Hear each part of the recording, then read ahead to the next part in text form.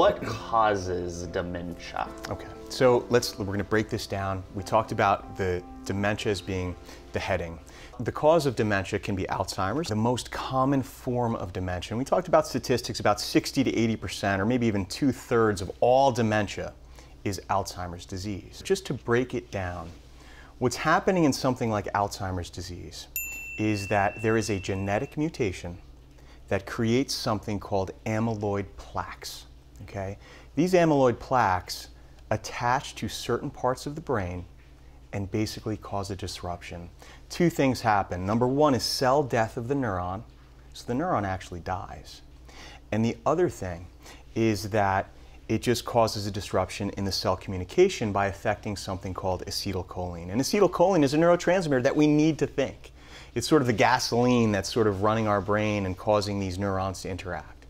So with Alzheimer's disease, it's the amyloid plaques that are attaching themselves to certain parts of the brain, disrupting acetylcholine and causing cell death. And it's very specific where the Alzheimer's disease attacks. The temporal lobes and part of the basilar system of the brain where memory is involved, okay? Now that's Alzheimer's disease. When we take another step down under our dementia heading, vascular dementia. And this is the next most common type of dementia. And people need to understand this. What this is, Kyle, are like mini strokes. And for those of you that don't know what a stroke is a blockage of a blood vessel or a tiny bleed in the brain that prevents blood from getting to a certain part of the brain. Now listen, if blood is not reaching a certain part of the brain, it's considered hypoxic and the cells are going to die. So if you're having these tiny little mini strokes, those areas of your brain are going to have inflammation and damage. And depending where that happens, you're going to have trouble with memory, with speech, with movement, all of the things that are under that dementia criteria, right? That's called vascular dementia. And it presents in a very specific way. It's usually sudden onset. It's not as insidious or slow as something like Alzheimer's disease. And it happens in a stepwise pattern, meaning they're doing just fine.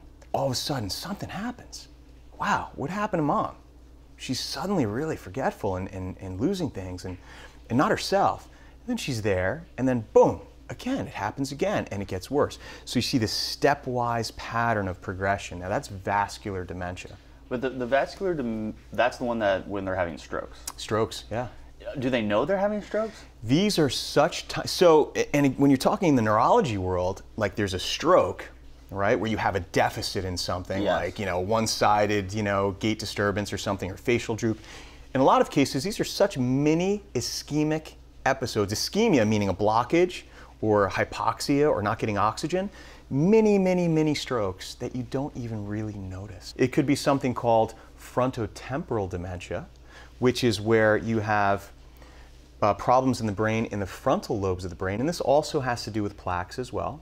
And then you have something called Lewy body dementia, named after the doctor, Lewy, that figured out that there are these things called alpha-synuclein proteins, another type of protein that wreaks havoc in the brain in certain areas, and that's Lewy body dementia.